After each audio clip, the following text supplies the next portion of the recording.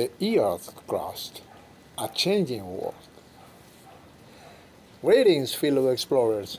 Today, we are going to dive into the world of Earth's crust and discover how it's always changing. Let's begin with the plate tectonics. Did you know that our planet's outer layer, called the crust, is made up of giant puzzle pieces called plates? These plates are always moving, and we call this process plate tectonics. Imagine two puzzle pieces, two puzzle pieces sliding against each other.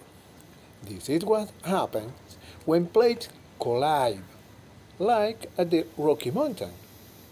Or imagine two puzzle pieces moving apart, like the mid-Atlantic ridge, where new crust is forming. When plates move, they can cause volcanoes to erupt and earthquakes to shake the ground. Earthquakes occur when plates move against each other. Have you ever wondered why Africa and South America look like they fit together, like a puzzle? This is evidence of the theory of continental drift, which proposed that continents move across the Earth's surface. The crust is the upper part of the Earth, along with the upper part of the mantle. It's much less dense than the mantle, so the crust floats. As depth increases, so does temperature, ranging from 200 to 400 degrees Celsius at a rate of 30 Celsius degrees per kilometer of depth. These movements of the Earth's crust also give rise to earthquakes. Since the friction between tectonic plates produce seismic waves that are transmitted to the surface, sometimes with terrible effect.